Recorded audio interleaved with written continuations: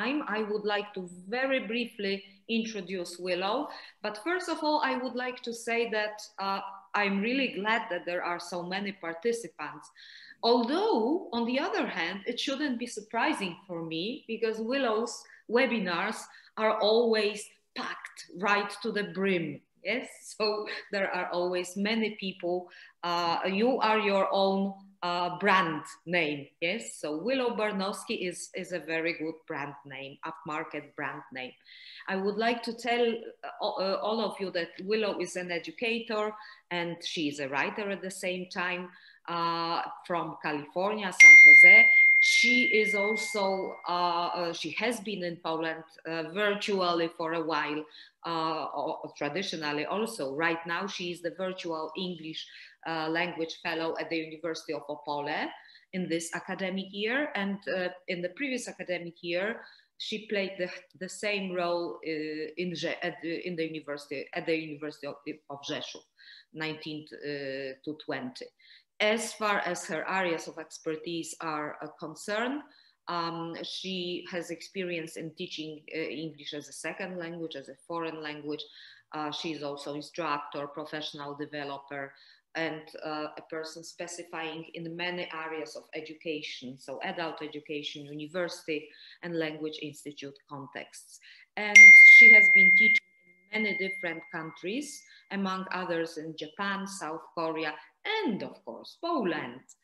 And as far as her webinars for IATEFL Poland are concerned, she started in 2019 to 20, and she had 4 webinars for IATEFL. The first one about critical thinking, then the next one about identifying the language bias, then uncreative writing, and finally grading and ungrading.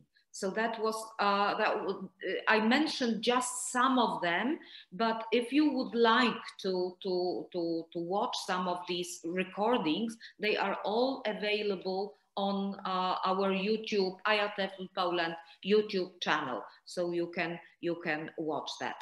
And as far as today's session is concerned, Willow will tell us about the importance of controlling negative phenomena such as bullying, and the importance of creating empathetic and engaged community which will control situations which are on the verge of bullying.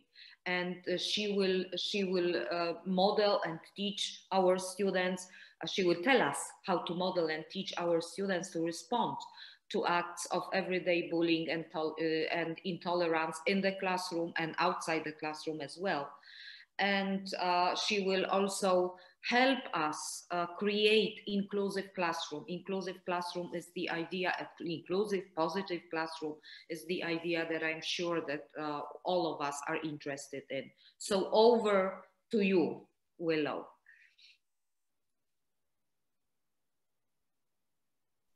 Thank you so much, Lucina, for that very friendly introduction. And as Lucina said, I'll be talking about responding to bullying and intolerance. I'm in the United States, and I'm sure many of you have heard about some of the recent acts of violence against Asian Americans. So this is a topic that's really close to my heart, because I think that if we teach our students to be inclusive, and we have classrooms that are really friendly, warm, and close-knit communities, we can reduce the sort of violence or intolerance that happens in our largest societies. And as you heard, I'm in California. I'm in San Jose right now, and I've been lucky enough to be able to give presentations and webinars with great organizations like IATEFL Poland, through the consulate in Krakow, the embassy in Warsaw, and the regional English language office in Tallinn, Estonia. Right now I'm teaching grad students at the University of Opole, and they have just been an absolute dream to teach, as I greatly enjoyed teaching students in Rzeszów when I was in Poland. So now that you know a little bit about me and where I am, I wanted to ask you to put in the chat where you're living now. I see that we have someone here from India. And what's your teaching or training context? Are you a teacher trainer? Are you teaching preschool, high school, university? Let me know a little bit about who's here, and I can respond to a few of the chat messages. Okay, so we have some, Monali is in preschool, great. High school in Poland, wonderful.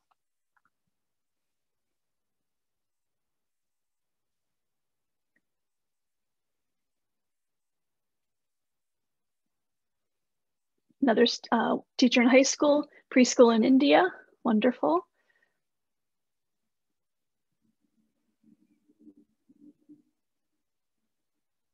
Teaching one-to-one, great.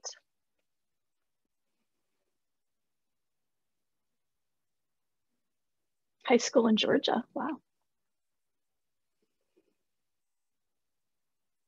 It's wonderful how IATEFL Poland attracts teachers from all over Poland and even from other countries. That's really great to be able to share ideas with people from all around the world.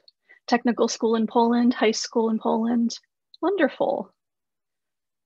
Okay, so you can continue to say where you're from in the chat. I'm going to continue because we have a lot that I want to talk about, and we're starting a wee bit late today, but we should be fine. We're going to talk a little bit about the Learning for Justice organization that I kind of based this presentation on. We're going to talk a little bit about the term tolerance and why it can be problematic. And we'll talk about bullying, the definition, some examples, something called a bullying circle. And then we'll talk about some phrases and words that we can use in response to bullying. And there'll be some examples for role play scenarios that you could use with your students. And I also did a survey with some of my students in Opole and Jeju, but I just, asked if you have free time, could you just respond to the survey? And a few students responded and gave me some of their thoughts about how we could stop bullying and their experiences witnessing or experiencing bullying. So I think that you'll find that useful. And then I will share some sources and resources, and I hope that you will share some of your experiences. So learningforjustice.org is this really fantastic organization that I often talk about in different webinars. If you haven't checked it out, you should. And it used to be called teachingintolerance.org, but the organization changed its name. And one of the reasons they gave is that they wanted to move the focus of their organization from reducing prejudice to actually pointedly supporting actions to fight injustices and to create a more just world. So that might seem like a subtle distinction, but I think it seems much more proactive to be thinking about what we're working towards instead of what we're trying to move away from. And the word tolerance in general can sort of have this connotation of something negative. I will use this word. I used it. I'll use it a lot. The title of this presentation has to do with, bullying and tolerance, but the term tolerance itself can mean something, as these two definitions show, something about accepting people you don't agree with or don't approve of, or beliefs you don't approve of or don't agree with. And that seems pretty negative. And also the other definition of the ability to deal with something unpleasant or annoying. And I find that to be the really problematic definition, because we don't want to be teaching our students to tolerate other students. And we as teachers shouldn't feel that we're tolerating students.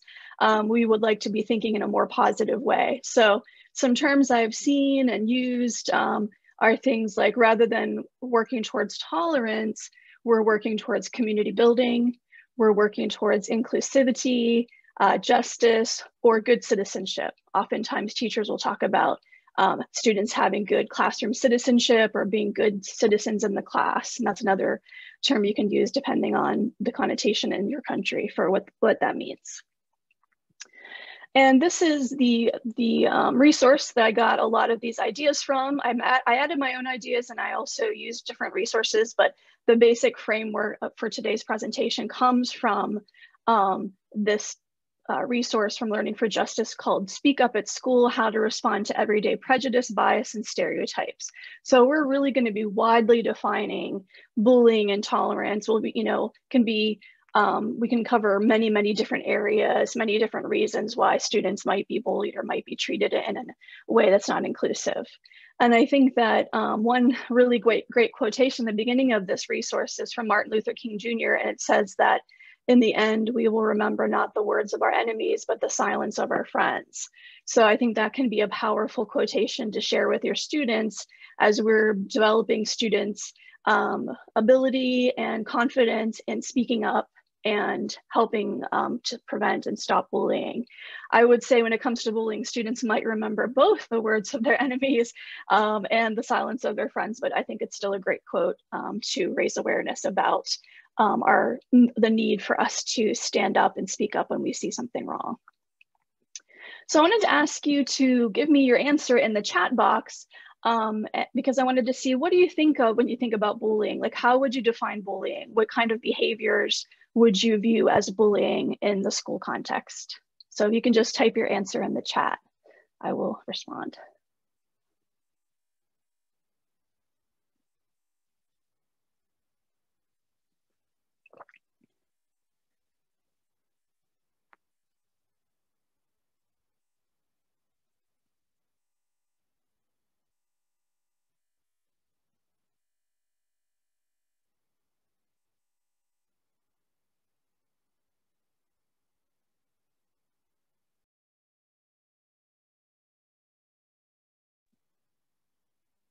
So there might be a lag. Okay, now I'm seeing some answers. So Agnieszka said, treating others in a way that is hurtful, abusive, intimidating, threatening. Yes, that's great, because that encompasses not just physical bullying, but also verbal bullying, being cruel to weaker people, problematic behavior. Yeah, and that's a great general way to look at it too, but different types of problematic behavior, acts of hostility. Great. Yes, so it seems like we're pretty much on the same page about the definition of bullying.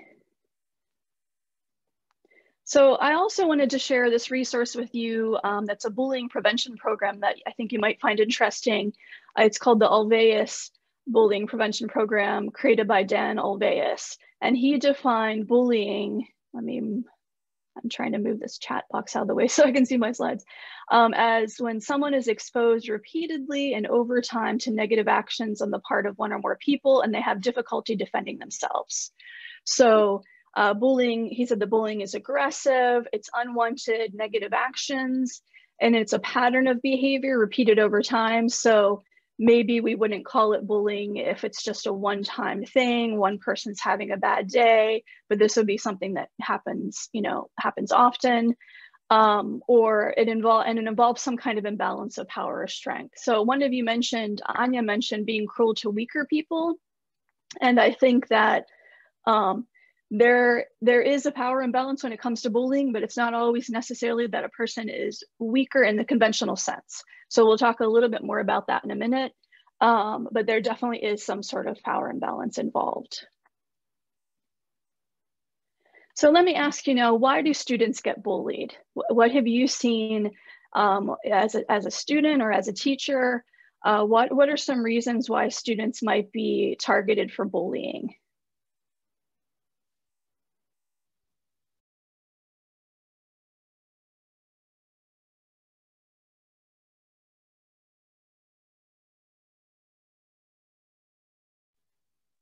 Because of their background, religious, ethnic, cultural background? Yes, definitely, unfortunately.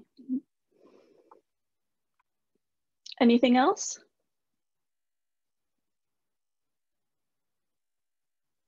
Because they're different in some way?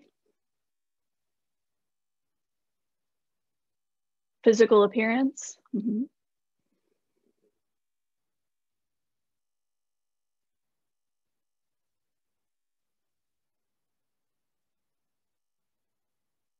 And I'll wait for one more response.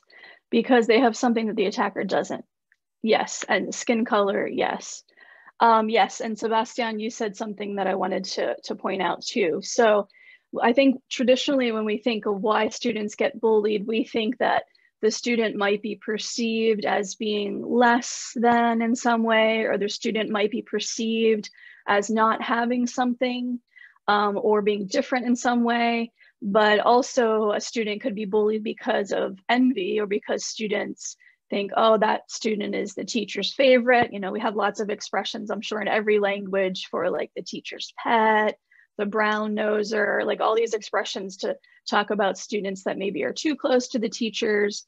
Sometimes students might get bullied for having a lot of money, not just for not having a lot of money. And so there are many different reasons that students can be bullied. And I think that it's really important when we talk to our students about bullying that we remind them of that, because if students think that the only people that get bullied are people who are perceived as less than the other students, then of course students are going to be really unwilling to report when they're bullied, because they feel like that's an admission of being weird or different or less than their classmates. So I think we need to make sure that we include that there are many different reasons why students get bullied, and it doesn't always mean that student is not as popular or that student is perceived in a negative light or a lesser light or as being inferior.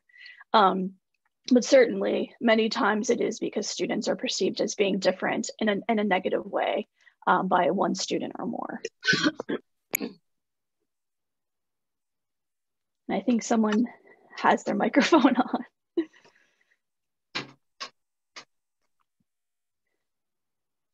Okay, so I wanted to talk a little bit about this bullying circle, which is from the Alveus program. I found this really interesting because I thought this is a nice visual for when we talk to students about bullying, especially maybe younger students that need to have a visual to talk about it or think about it. So this visual talks about all of the different roles that people can play in a bullying situation. So H, the person in the center, that's the student who is being bullied. And this is the student who's exposed. So you can see they're standing alone in the center of this, circle. It's not exactly a circle, but it's called a circle. Anyway, and then A is the student who's bullying.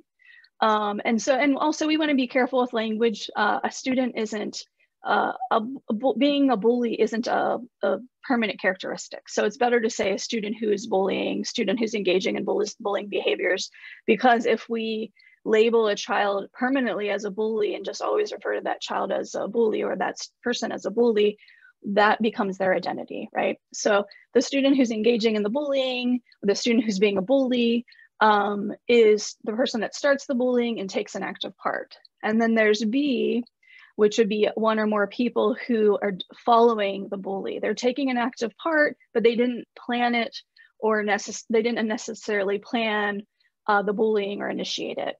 And then you have C, which are some supporters. These are people who are supporting the bully and the bullying, but they're not taking an active part.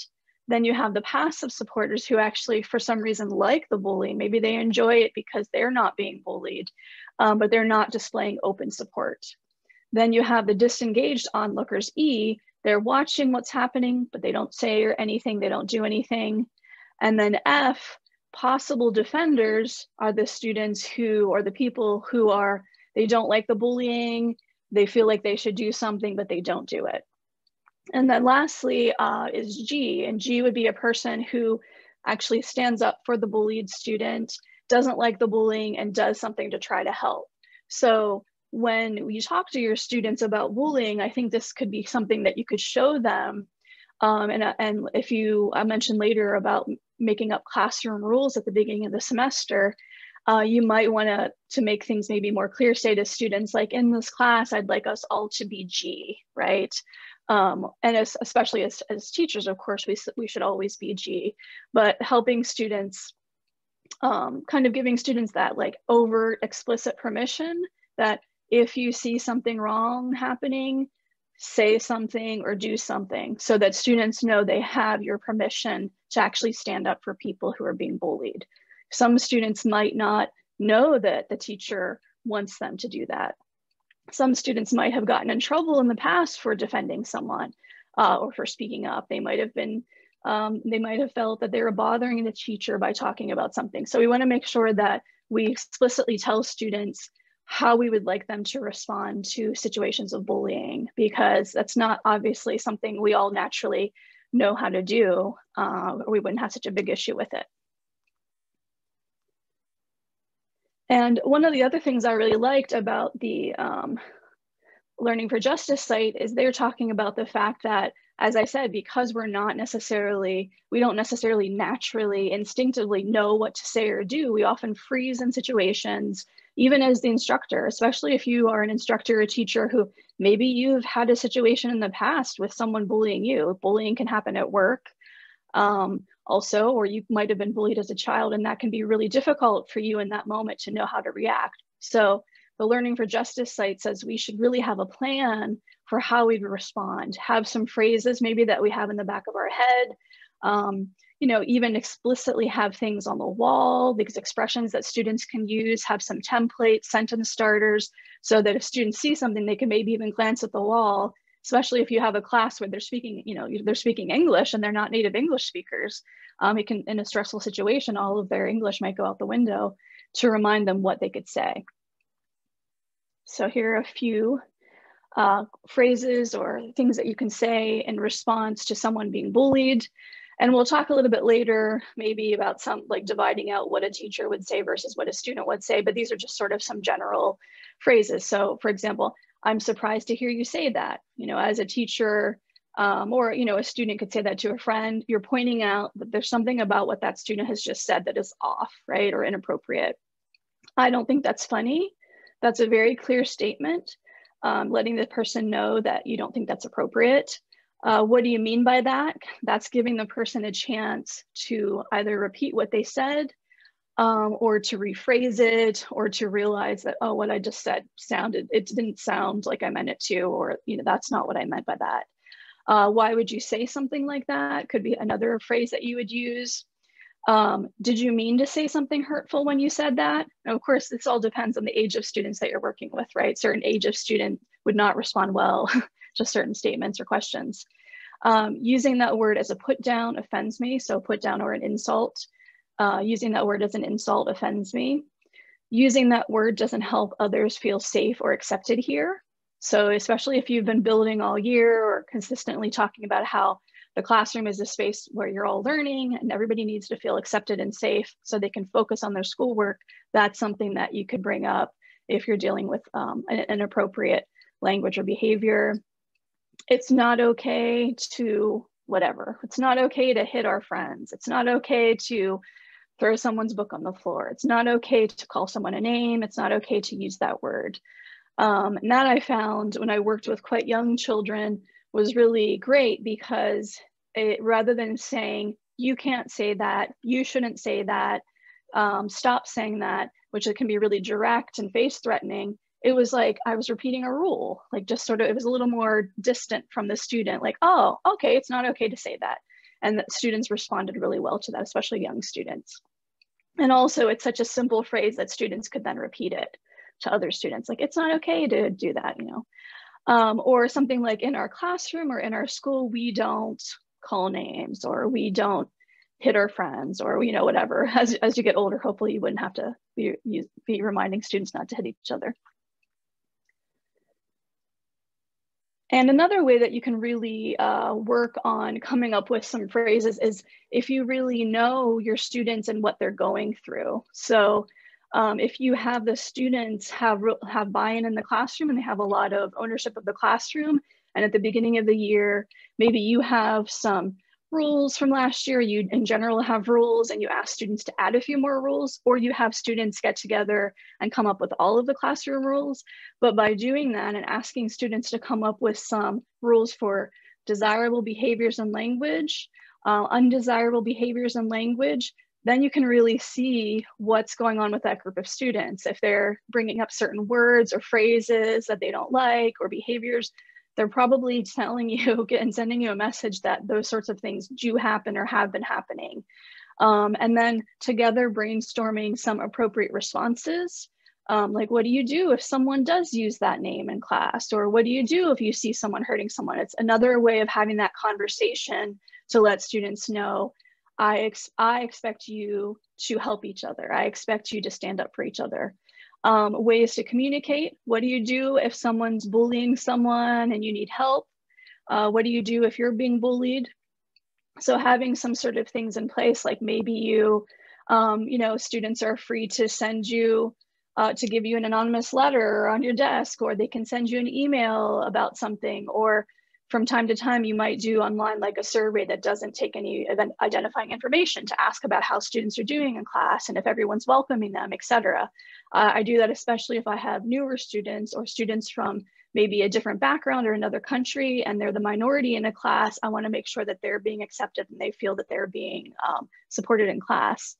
You can also talk about consequences, like, maybe, if this happens in class, the student has to get sent to the office, or if this happens in class, the student has to, leave the class for the safety of the other students. So having, students brainstorm that is a really great way of you being able to see what's going on with your students.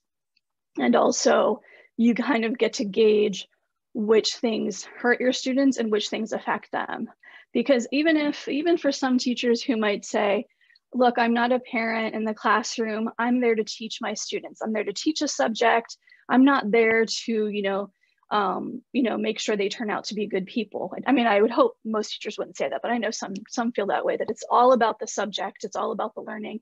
But the fact is that students can't learn if they're sitting there stressed out because someone in class has, taken their lunch, or someone in class has told them they don't like them, or there's some sort of interpersonal conflict, or they're fearing for their physical safety. So of course that student will not be able to focus on learning in the lesson. Okay, so another thing that we can do is, as we're letting students know, I want you to speak up, I want you to stand up for other people, I want you to be a good citizen. We have to keep in mind, though, that we have to remember that students need to stay safe, and that we don't want students to think that, jumping into a physical altercation is always a good idea. So depending on the situation, and the students, if a student comes to you and talks to you about some sort of situation, that maybe they want to speak up because their friend is making fun of someone else, you can talk them through it, tell them, like, maybe what words they could use, and talk to them about safety. Like, if you say something, is this person maybe going to push you or hurt you? Like, let's make sure that you're physically safe. And when they give feedback, to remember to focus on the behavior. If they're telling a friend, for example, not to use some racist language, just saying to the friend, you're a racist, probably won't be helpful. But saying, like, you say this word sometimes and that word is racist, and I don't think that's okay, that could have a different, that could get a different reaction for saying it that way, instead of calling the person a name. And that's what avoid labeling people means. So of course, if a student comes to you about a situation of bullying within your own class, you should be, of course, taking care of that. But if a student maybe has another class or outside of school, or they have some other situation that they're dealing with, and they want to have some encouragement or the courage to speak up, then these are some things that you can keep in mind.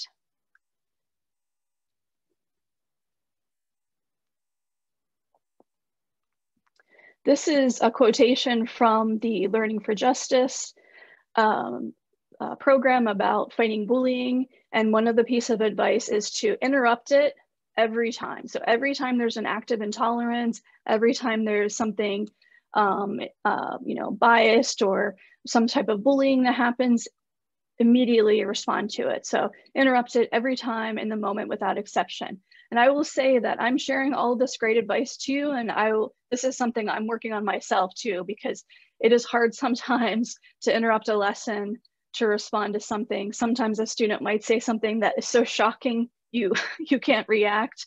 Definitely many times, especially with older students, because I teach adults and I teach older students, I find that the older the student, often the worse their reaction if you talk to them in front of other people. It's often best to take them aside, message them privately, or talk to them privately, depending on the situation.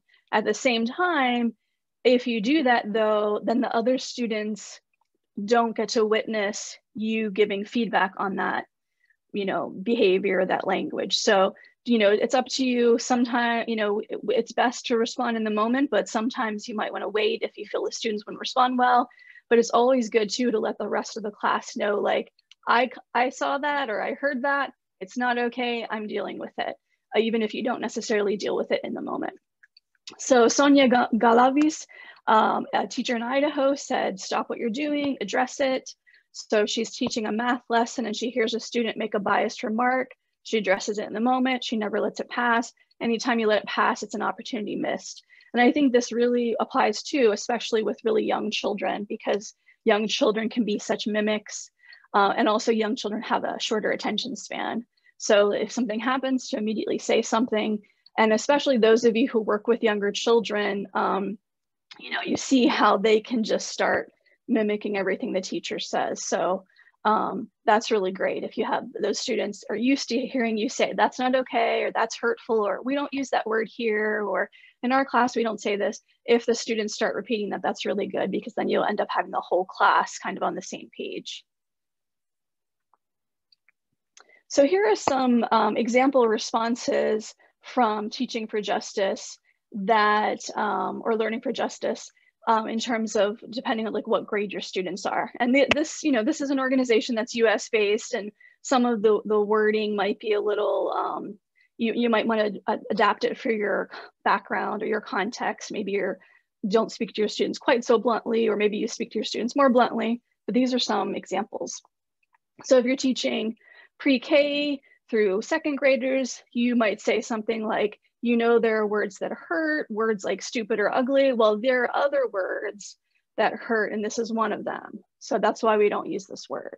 So you don't, with a child that young, you don't have to explain the historical background. You don't have to talk about, you don't necessarily have to go into all the reasons why that specific word is so problematic, depending on the, you know, child's maturity level, et cetera.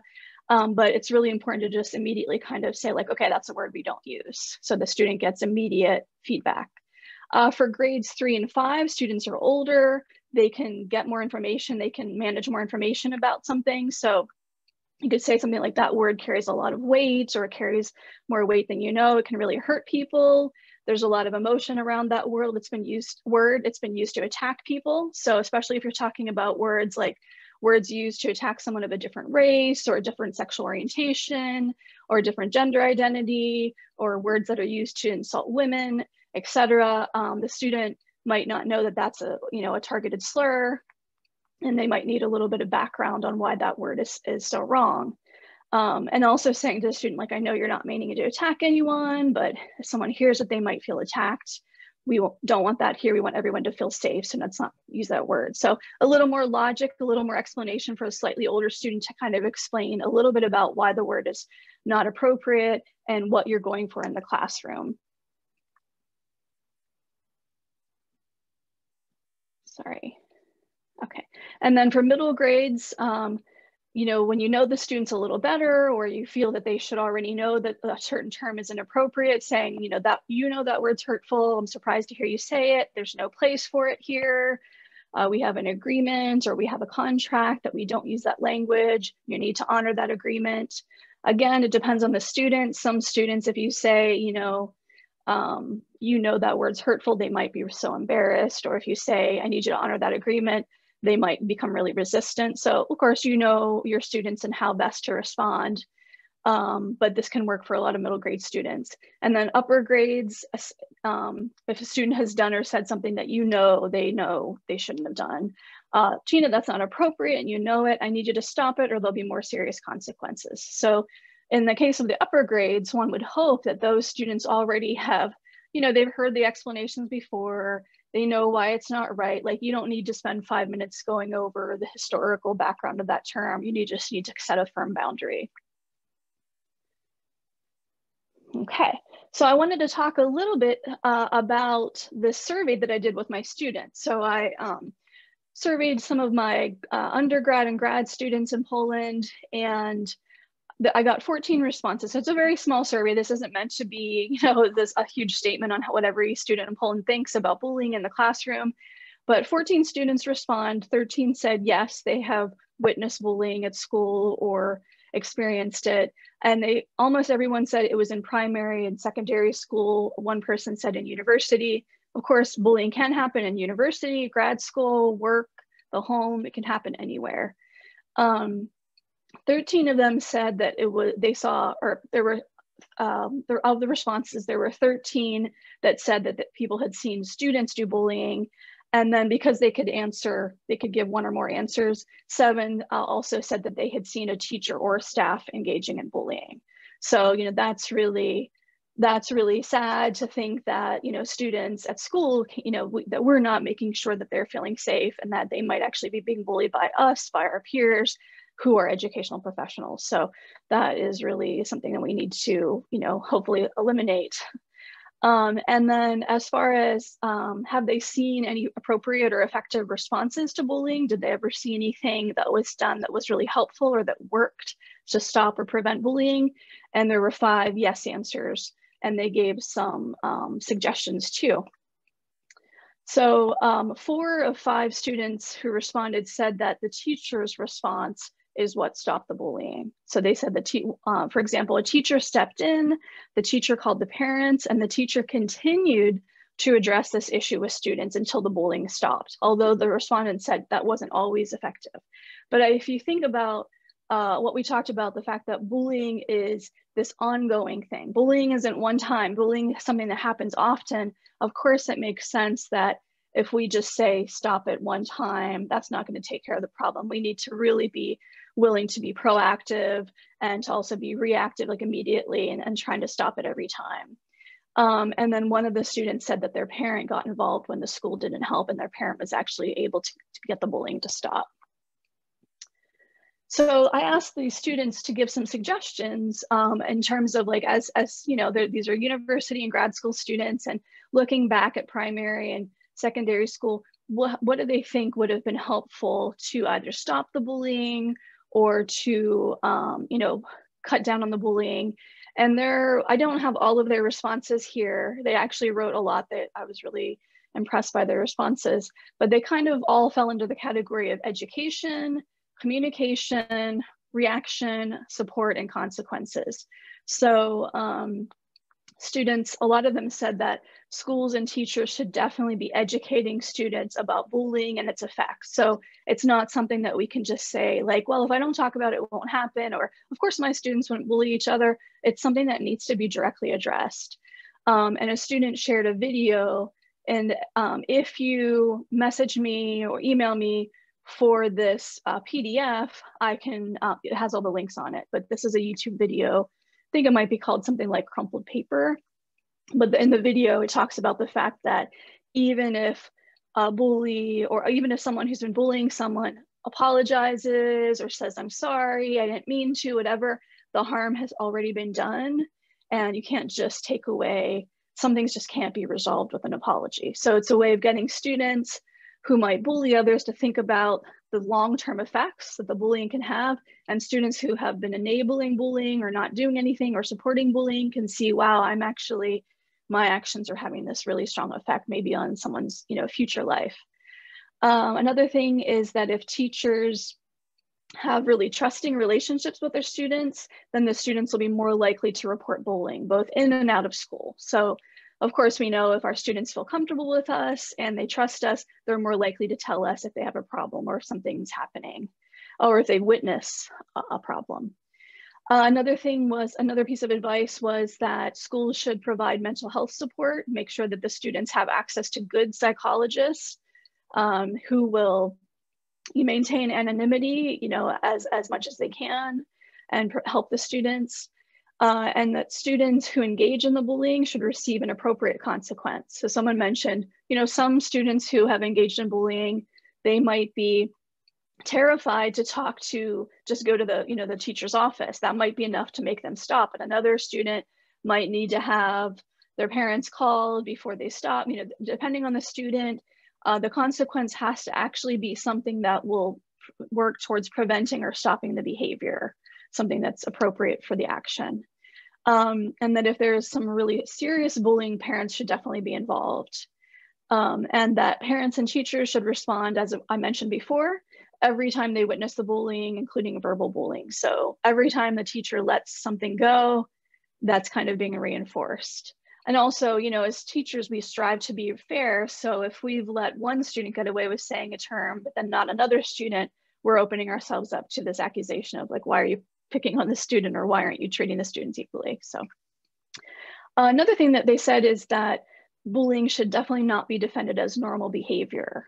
So for sure, that's something that if a teacher says something like, oh, boys will be boys, or the thing that used to be said, I don't know if it's still said, but I know that when I was a child, if a boy would pick on a girl, they would be told, oh, it just means he likes you. It's no big deal. So a student is coming to you and complaining about behavior that upsets them. And we need to make sure that we're not just dismissing it or saying it's normal or it's okay, because obviously if it's upsetting the student, it's probably not okay. They also said that to make sure that teachers are fairly responding to the bullying. So it's not easy if you have a student in your class who is the son or daughter of a friend, or that child has a parent that's really picky, or that parent might complain, or that parent won't receive this well if you call out their student or their child for doing something wrong. But these students said, if a child comes from a wealthy family, a privileged family, there's some kind of connection, you still have to respond to the bullying, because those can be the kids that get away with bullying because they know they can do whatever they want. Also, that schools could provide opportunities for students to anonymously report bullying. So students, might be afraid to say something because they don't then want to be targeted. So that's another, possibility. And that teachers should be working to develop empathy in students in general, but also empathy towards the children or the students that have been victimized by bullies. So instead of piling on, to have some sympathy that this, student had this thing happen, it was hurtful, and we want to support that person instead of blaming them or continuing the behavior. So I wanted to ask you now to share in the chat if you have used or if you know of any effective responses to bullying that's worked for you in your context.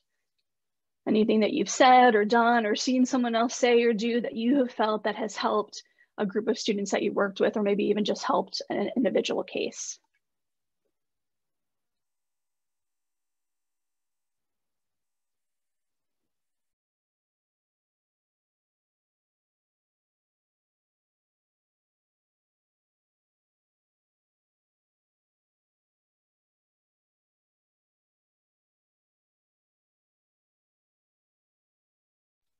And I know you have some good suggestions and ideas if you've been working with students for a while.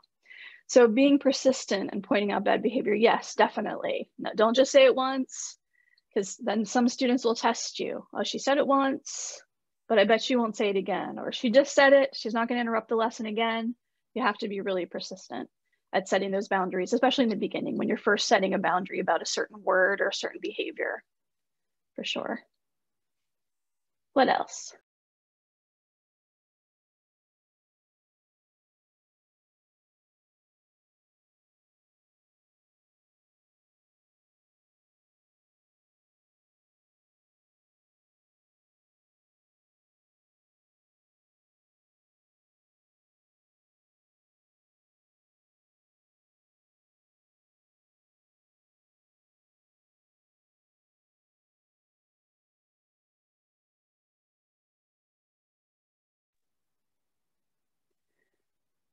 So Agnieszka said, I heard a few times children using bad language in the classroom.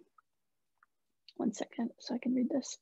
They were laughing at someone in class, so I stopped and immediately telling them it's not funny and that I won't tolerate this kind of behavior in my class. So that's great. So you immediately responded and let them know that there's no tolerance. So it's a very strong message sent to them, and that's great. That's really good. I usually say it hurts your friend's feelings and he or she should apologize. Okay, so reminding students that there's a consequence to what they've said, telling them that they should apologize. Okay, so you can continue if you have any more suggestions to put them in the chat. I'm gonna go finish a little bit because I have a few more suggestions and resources for you, and then we'll have some more time for comments and questions before we finish. Okay, so these are some more tips in addition to what you'd said, is that one thing is, especially since you're teaching students a different language, there are probably a lot of words that the students don't know are inappropriate. And anyone who's ever learned another language knows that there are some words that to you, they seem fine, or maybe the translation into your first language isn't that big a deal, but In another language, it can be much stronger, or it can be a slur. So, depending on the student, depending on the situation, first, we shouldn't necessarily jump immediately to assume that, of course, that student knows that word is wrong. We should want to give some, educate them first. So make sure we educate the student that, you can't use that word, whatever, or use the behavior. And maybe that student in other classes was allowed to say that word or was allowed to act that way. Maybe other teachers didn't ever stop students from bullying others. Maybe they've heard adults at home use certain slurs or say certain things about certain groups of people, and they had no idea it was a bad word, or that it was something that could be considered discriminatory. So we have to make sure that that we aren't, overreacting at first, or we might just end up upsetting the student who did something completely out of lack of knowledge, lack of awareness. And another thing that was really powerful for me when I was working with very young children is that, we so often focus on the child who's bullying. Like, if a child is bullying another, we come over, we'll, maybe, chastise the child who's bullying, or call out that child or that student, and then they get a consequence. And then the student or child who's just been victimized usually is just kind of on their own. So one school that I worked at with really young children was, their philosophy was to empower all the students so that none of them would be easy targets. So I remember there was a boy who kept bullying this little girl, and I observed the reaction from another teacher was that the teacher talked to the girl mostly. She spent most of her time with the girl and said, if someone comes up to you and says that or does that to you again, you just use a loud voice and you say, I don't like that. And so this girl was trained to be more empowered, and she did indeed learn to start saying, like, I don't like that, and using a louder voice, and the boy ended up leaving her alone. So I think that's another thing. We want to empower students to be stronger, to be more assertive and confident, so that they're not attracting people who will bully them. Because I think a lot of times bullying happens because the person knows that that person won't say anything, that person won't defend themselves, and they won't speak up. And if you notice some of your students are standing up to bullying, or you have students that call others out, make sure you echo their message, repeat what they've said, affirm that, yes, Allison, thank you for speaking up. We don't use that word in this class, etc. And that really reinforces the message that you're trying to send about bullying. Another thing is there's something called DARVO, which is deny, attack, and reverse victim and offender. And I think this is mostly maybe done with older students and adults, but this is the phenomenon in which someone has harmed someone else, but then they say, oh no, I'm the one who's the victim. So, for example, seeing with the Me Too movement, we had all these women coming out and, being brave enough to talk about being victimized. And then some people said, oh, but you're hurting the families of that man, or what about his family? What about his reputation? So suddenly these women who'd been victimized were being viewed or being criticized for being the bullies, being the victimizers. So make sure that you know the situation. Occasionally a student might claim that someone has done something to them when actually they were the one that did it first, or they actually had done something, and now they're claiming that by another student complaining about it or another student not liking them for their behavior, they're actually the victim. So it's not always so easy as seeing an incident and knowing which person is the victim and which person is actually the aggressor. And I see a few people made some comments I want to see in the chat. So Sebastian said that asking questions is important because students who bully don't realize why they do it. Absolutely. I mean, I think ideally, especially when we're dealing with something the first time, we come at it with a spirit of open-mindedness and sort of generosity. Like, I don't think the student meant to hurt this person. I'm going to assume they didn't mean it that way, rather than immediately, criticizing them. And Agnieszka asked what to do if older students bully others. They might not care whether we tell parents. Their parents might not care much either. Yeah, I mean, for different ages, you have to think of what are consequences that those students would care about. Are these students that 18, 19-year-old, are these students that care most about what their peers think? Are these students that you're just gonna, every single time they say something, you're gonna have to call them out and tell them they need to leave the room if it's behavior that's been repeated? Are there certain, I don't know, social events that they might want to attend that maybe they aren't allowed to attend? And if you feel that the other students won't be safe there, or that the other students will feel threatened by them. Does anybody have any advice? Anyone who works with 18 or 19-year-olds? So I assume you're talking about what, like undergraduate students, or maybe suppose could be some high school students. But if anyone has any advice for Agnieszka about that age, please put it in the chat. If you're talking about undergraduate students, because I haven't taught high school, for undergraduate students, I think just commenting on the behavior when it happens, but just before, okay, so last grade, just before university. Okay, so does anybody have any advice about secondary school bullies about to go to university? And if you do, please put it in the chat. I mean, I would think, Agnieszka, depends on the students, and, have you tried confronting them in front of the group, or pointing out their behavior every single time? Or have you told them if they're disrupting class, they have to leave? Does the school have a policy for that sort of behavior? Or does the classroom have a policy? And if so, what are the consequences supposed to be? That's something that maybe if you might need some more like school-wide support for, institutional support in terms of being able to have some sort of consequence with students of that age. But yeah, so if anyone has any advice for Agnieszka, please add in the chat box. It's a really good question though. Okay, I'm trying to go to my next slide, and okay. So a few more example responses from the Learning for Justice that you could use depending on the age of the students. As the instructor, you could say, I don't like words like that. That phrase is hurtful. Do you know the history of the word? Making fun of someone's appearance, language, nationality, etc. is bullying, or it's discriminatory. We support each other here. We all have strengths and weaknesses. We support each other. Something I've done when I've worked with older students who, sometimes some of the students might have higher levels of English and others have lower levels, and they might be impatient, sighing, rolling their eyes when the student answers. I've said things like, some of us are really good at speaking, some of us are better at reading and writing. No one has perfect English, not even me. So, to kind of, some students just need that acknowledgement that they do have high level of, literacy or verbal skills, whatever, but you need to explicitly let them know, I do not accept students being impatient with each other. I don't accept students making fun of each other. And I've had to use that even working with adults. Or to talk to the students about what your job is. My job is to make sure everyone can learn here. People can't learn if they don't feel accepted. People can't learn if they don't feel welcome.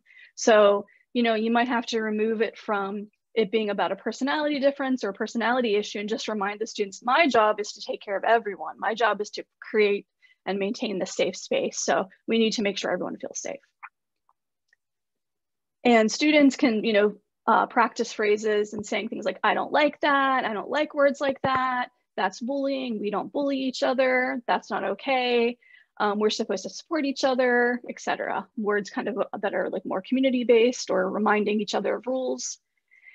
And in the Learning for Justice resource, the link that I'll share with you, they have a lot of great scenarios for role plays with very specific situations, like situation of making fun of someone from a different country, making fun of someone of a different race, making fun of someone for being a member of the LGBTQ community, making fun of someone's femininity, etc.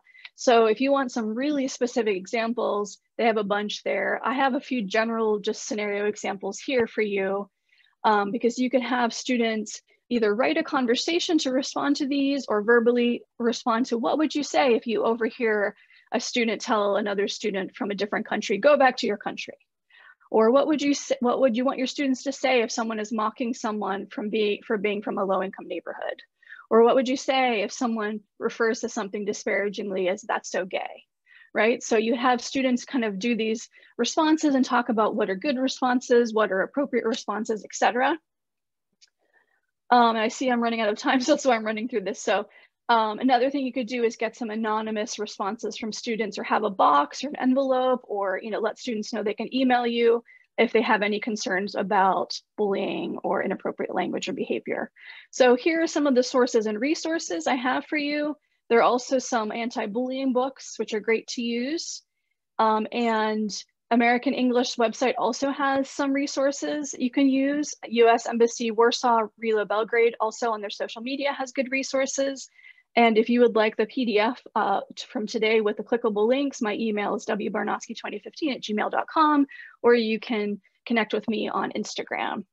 So just wanted to see, does anyone have any questions or comments before we go?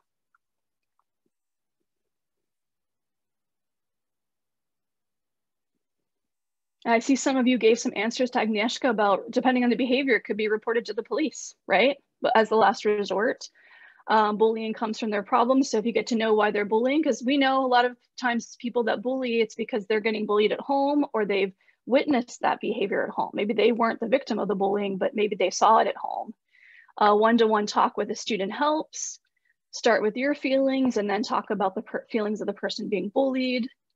Yeah, I mean, definitely a lot of times one-on-one conversation can really help a student if they feel that you are listening and you care. That can definitely be the first step in that. So yeah, thank you all for giving Agnieszka some ideas there. Does anyone have any other comments or questions before we wrap up?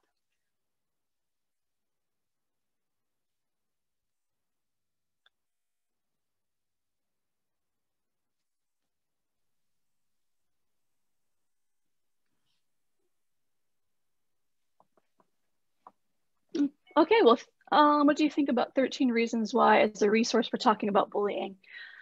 I'll have to see what other people say about that, Sebastian, because I haven't seen it, but I have heard some people have strong objections to using that. They think it's not appropriate, and others have really enjoyed it. So maybe some more people who are teaching that age right now could give you some feedback on that.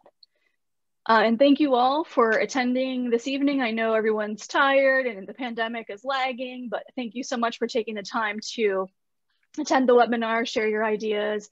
And I hope that all of you stay safe and healthy. And then I get to see you again in a future webinar. Thank you very much, Willow. Bye, see you next time. I will get in touch with you. Okay, thank you so much.